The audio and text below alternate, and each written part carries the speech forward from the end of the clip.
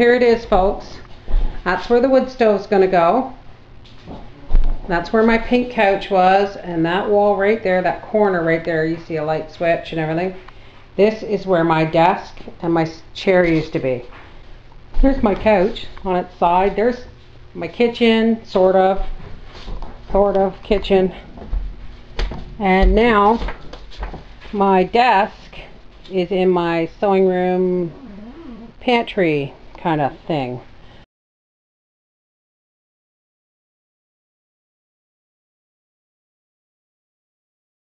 I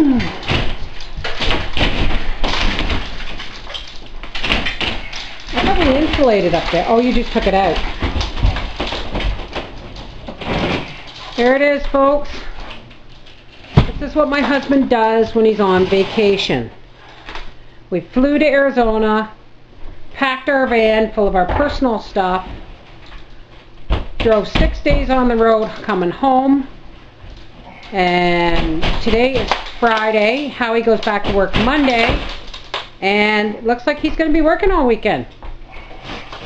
What do you say to that, Howie? What else is new, eh? If you notice, this ceiling kind of slopes downwards towards that back wall. And the reason Howie's tearing it out is because we, our second year here, we put a new roof on, and we just never raised that ceiling to level. Like this ceiling here is level, but that one slopes back. So since he's got to go through the ceiling anyway with the to connect the wood stove pipe to the chimney, and go the height too. Yeah, we need the height too. But since we have to do that, he might as well raise the ceiling since he's got to go through it anyway. Right, hon? This man does not slow down. There's the new roof up under there. These are the old joists here that he's tearing out.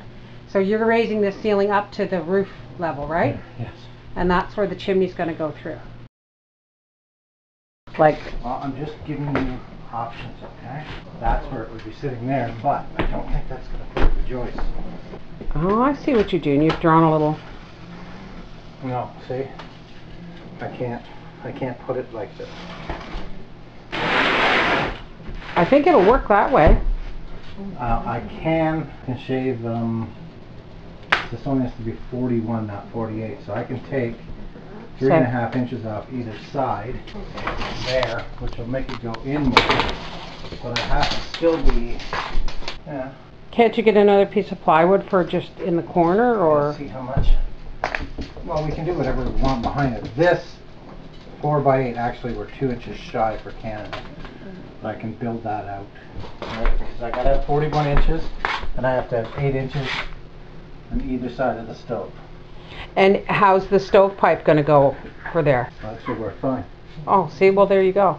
But that's not moving in any further. Well, the wood stove itself is only, the face is only going to come out to here, right? Face is here. This is the wood stove. Okay, well, that's this fine. This is the wood stove. But it has to have this for spark. That's fine, as long as the wood stove itself isn't coming all the way out into the room there. No, just this, and I wanted to keep it low because you can be able to walk over this. Yeah. Right, if I got that high, right, it's going to cause difficulties. What I'll do is I'll just get some tile, some grout.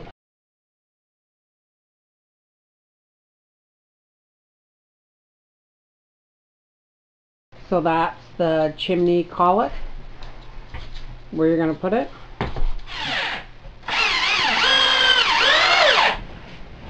Vapor barrier, yay! I'm close enough to that beam. Oh, you're so supportive, Briar. Just make sure it don't fall and kill me. Girls, you're not helping.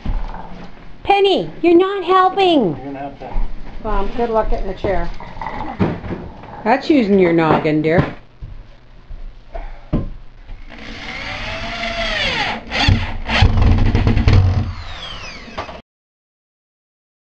What are you doing, dear? Got home runs here. Cool.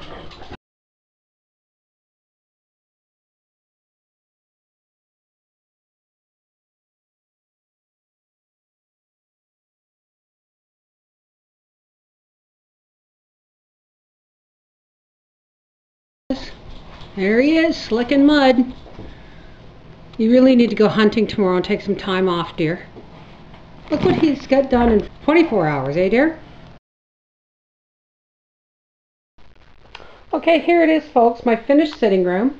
As you can see, we haven't got like the light switch plates on, or Howie has not finished the base around underneath the wood stove yet, but I wanted to show you. There's no fire today because, well, it's mild. I don't know where I'm going to put my Christmas tree yet, but looks good, eh? Not too shabby, Papa. Good job.